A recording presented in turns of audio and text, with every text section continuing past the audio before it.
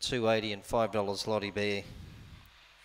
Field of 7 for race number 7. All set. Ready.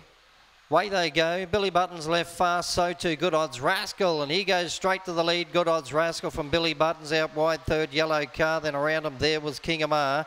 Further back into that corner we had Trapped, got well back with Lottie Bear second last, and Max Gamble's onto the corner.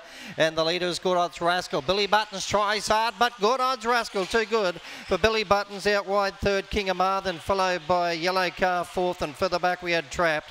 The last couple there was Lottie Bear with Max Gambles. Both for quick away, Billy Buttons and Good Odds Rascal. They left the traps together. Good Odds Rascal mustered quickly to take the lead and charged away for a good win over Billy Buttons. Third place, number 8, King Amar. Fourth place, number 7, Yellow Car.